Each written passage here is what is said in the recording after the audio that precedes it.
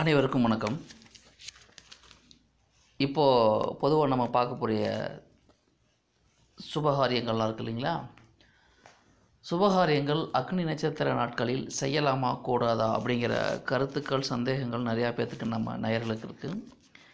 அவர்கள் என்னிடம் கேட்ட கேள்வியின் அடிப்படையில் அக்னி நட்சத்திர நாட்களில் சுபகாரியங்கள் செய்யலாமா செய்யக்கூடாதா அப்படிங்கிற தலைப்பில்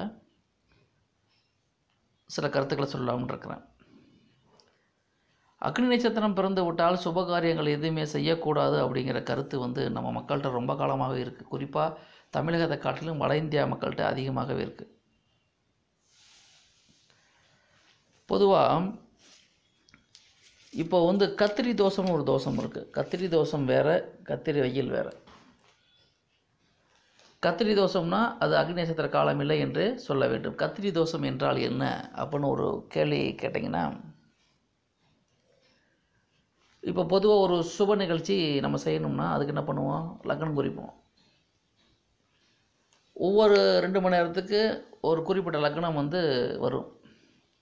அப்படி நம்ம ஒரு சுப காரியத்துக்கு ஒரு நிகழ்ச்சிக்கு லக்னம் குறிக்கும் பொழுது லக்னத்துக்கு 2ஆம் இடத்துல அல்லது 12ஆம் இடத்துல ராகு, கேது, சனி, செவ்வாய் போன்ற பாவ கிரகங்கள் அமைஞ்சிருந்தால் அதுக்கு பேர் கத்திரி தோஷம்னு பேர்.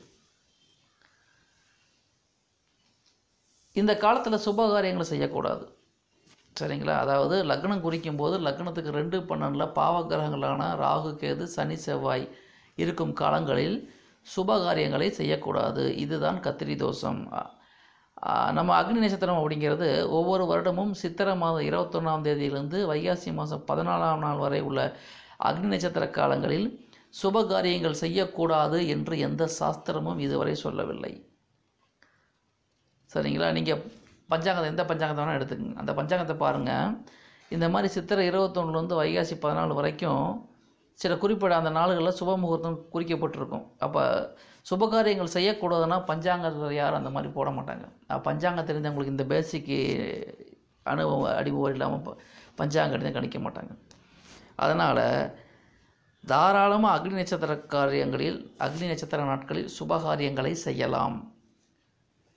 எந்தெந்த சுபகாரியங்கள் தவிர்க்கணும்னு ஒரு கணக்கு இருக்குது. இப்போ அக்னி நட்சத்திர காலத்தில் கிணறு வெட்டக்கூடாது, மரம் நடக்கூடாது, விதை விதைக்கக்கூடாது, தோட்டம் வைக்கக்கூடாது.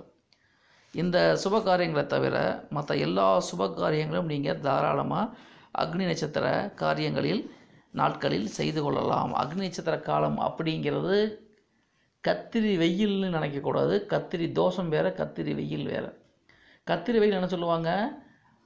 சித்திரை மாதம் 21ஆம் தேதியிலேருந்து வைகாசி மாதம் 14ஆம் தேதி ஆக மொத்தம் அந்த 21 நாள் அந்த கணக்கில் நம்ம சொல்லுவாங்க கத்திரி வெயில் அப்படின்னு. கத்திரி வெயில் வேறு, கத்திரி தோஷம் வேறு. அதுக்கு இதுக்கும் சம்பந்தம் கிடையாது. கத்திரி தோஷம் உள்ள நாட்களில் மட்டும்தான் சுபகாரியங்கள் செய்யக்கூடாது அப்படிங்கிற உண்மையை நீங்கள் தெரிஞ்சுக்கிட்டிங்கன்னா உங்களுக்கு இந்த கருத்து எதனால் வந்தது அப்படிங்கிறது உங்களுக்கு தெரிஞ்சிடும். ஸோ தாராளமாக அக்னி நட்சத்திர நாட்களில் சுபகாரியங்கள் செய்யலாம். இதை செய்யக்கூடாது என்று எந்த சாஸ்திரமும் சொல்லவில்லை.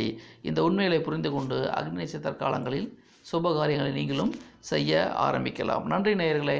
மீண்டும் அடுத்த பதிவில் வேறொரு தலைப்பில் உங்களை சந்திக்கிறேன். அதுவரை உங்களிடமிருந்து விடைபெறுவது உங்கள் ஜெயம் வேணுகோபால். நன்றி, வணக்கம்.